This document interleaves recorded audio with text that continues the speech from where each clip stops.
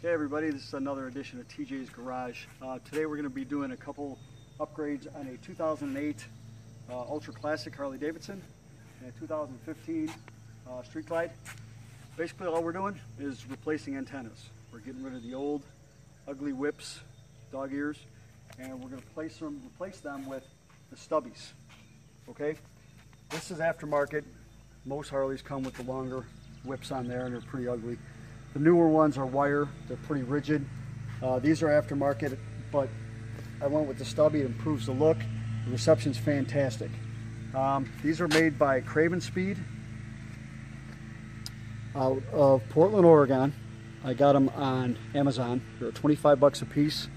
Now they don't differentiate between the CB portion of the CB antenna and the radio antenna. I don't use the CB or the weather band, so it really doesn't matter to me. So I just got two.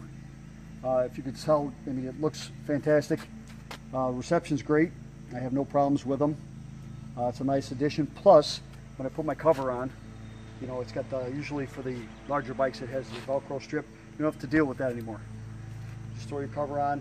Great reception, great replacement. So on the 2015 Ultra Classic, Street Glide, I bought one. And they're universal. They go on just about every bike. So I bought one. I took the grommet out. Okay, I'm going to put this on this bike now. In case you didn't notice, this has got the King Tour Pack on it. That's an addition I put on there. That was painted by CPV out of Racine, Wisconsin. They color matched it dead on with the factory pinstripe. I did a video on that in the past, and that's a quick release tour pack. So every time I put the tour pack on, I got to remove the antenna. Well, now I don't have to do that anymore.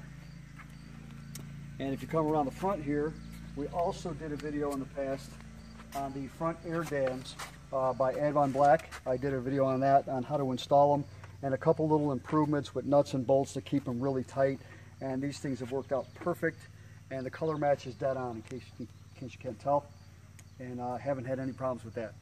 So right now I'm going to put the stubby, once again it's called the stubby, made by CravenSpeed out of Portland, Oregon. No, I'm not a rep for them. I'm just telling you what I found on Amazon. Not getting paid for this, but I did find they're a great addition to my bike.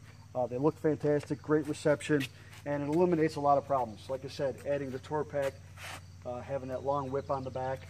And a lot of guys are going with the fairing mounted internal antennas. There hasn't been great reviews on that. This antenna seems to work fine. When I get done, I can't really show you how good the reception is because I am out in the country right now, and you really don't get any reception out here. You're lucky if you get cell service. So, took the grommet out. There it is. There's your stubby antenna by CravenSpeed. Put your grommet back on, and you're ready to go. You don't have to deal with those whips anymore. That's it. Fits perfect. Threads right on. Looks great. You can still maintain your radio reception. So that's really about it for today. Next video we're going to do possibly is got a Kubota BX25D 3-cylinder diesel. We're going to show you how that works. There's a ton of videos out there. We got some projects in the back we're going to work on with that.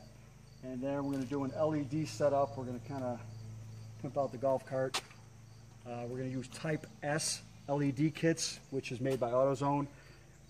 Farm and Fleet sells their brand. We're going to be using Type S. I'll show you how that works. And then we're possibly going to do some videos on the Polaris 900 HO and the 570. All right, and that's about it for today. Thanks for tuning in.